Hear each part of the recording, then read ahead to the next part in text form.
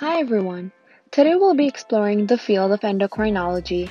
For those who are not aware, endocrinologists are specialists in the endocrine system and can help diagnose, treat, and regulate the illnesses that occur due to body hormones, hormonal glands, and other related tissues. They often deal with the metabolism and other biochemical processes that occur within your body. Patients can be referred to an endocrinologist for a variety of reasons, such as diabetes management, issues with the thyroid gland, cancer, adrenal disorders, and many more. Today, instead of exploring what a typical day in the life of an endocrinologist is, we will be explaining some procedures that are commonly performed, so let's get into it.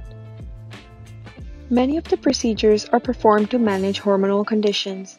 A patient's diet may be altered by weight loss treatment and nutrition education. Medications can be administered to patients for hormonal therapy, replacement, and blockers. For example, we have the feminizing hormonal therapy, which is also known as a gender-affirming hormone therapy. This is used to alter your hormone levels to match your gender identity.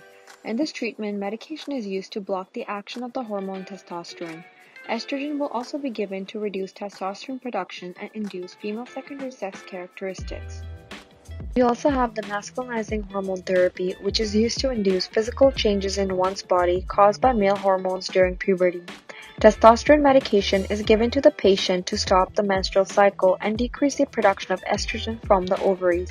If the treatment is started before puberty, female secondary sex characteristics can be avoided.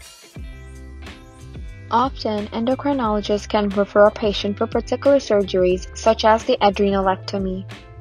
Adrenalectomy is a surgery that is performed to remove one or both adrenal glands. You may require this surgery to remove an adrenal gland if the tumor is producing excess hormone or is excessively large in size.